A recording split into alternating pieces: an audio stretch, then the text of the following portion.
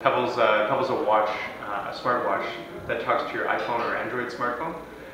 You can customize the watch fairly easily by downloading custom watch faces, different watch faces, new apps, and load them onto your watch wirelessly. So it's kind of the best watch in the world. Do you want to show us the watch? Yeah, sure. So the watch, it's fairly small. We've been working on smartwatches for about 4 years now. We've made a couple different versions. This is the latest one. It's called Pebble, and it's smaller than the other ones that we've worked on. I think it looks much better. We focused on the design quite a bit. We have a pretty excellent industrial designer named Steve. He killed the design, I think, on this one. It's really good. Yeah, it's a prototype, but it shows off the exact display that we're using and just the size and the strap and everything. It comes in a couple different colors. This is the black one. We've also got a white and a red one. And one of the cool things that we did with Kickstarter is that you can, if you choose to back the color version, you can actually vote on a fourth color that we'll make. So if enough people vote for it, we'll make whatever color they want, which I guess would be kind of weird, potentially. Are there any restrictions? Or no, you guys willing to do anything? I think we're open to anything. Yeah, so the watch, it runs a lot of really cool apps. We sort of built it as a sports and fitness watch at the beginning, so it's made out of pretty lightweight plastics and rubbers.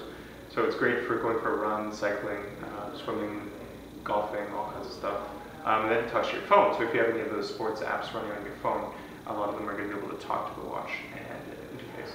And one thing I've heard is that even though it has the interactive display, the battery life is actually not something that you particularly have to worry about, right? Yeah, to be able to get the battery life up to 7 days, we've incorporated an e-paper display. It's similar to the Kindle one, but not exactly the same technology. But it means that it's absolutely beautiful outdoors, great visibility, and it also helps the battery last for 7 days. One of the cool things that we did with this display is that, unlike a lot of other sort of e-paper displays, we've managed to get a 30 frame per second refresh rate on it, so it spins and the animations look really great. Just like all the animations in the Kickstarter video were the actual display. They weren't just simulated. Yeah, no, so the prototypes then, they work to the extent that... Yeah, exactly. I mean, they're not finished yet. We're shipping in the fall, but right. This is the display. So what, everyone's probably seen the video, but what are like the features that were like the hardest for you guys to make sure happened, or like what was most important for you in the design? Yeah, so we really wanted to emphasize the cool things with this. One is that it's a companion to your phone. It doesn't replace your phone.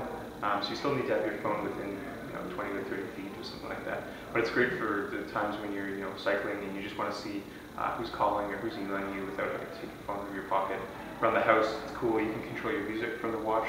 So if you leave your iPhone or whatever in a cradle to listen to music, you can change tracks and stuff like that in the watch. And it all works over Bluetooth, right? Exactly. Yeah. All goes over Bluetooth.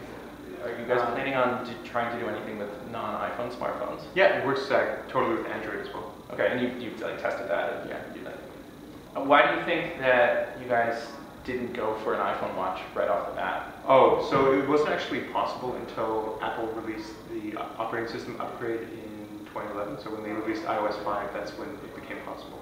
Just because of how you could communicate and interact? Yeah, there weren't, it's a bit technical, but there weren't enough application layers that we can connect to on the iPhone, and now there are. Cool. Well, that's about all the time we have. Eric, thank you so much. Thanks.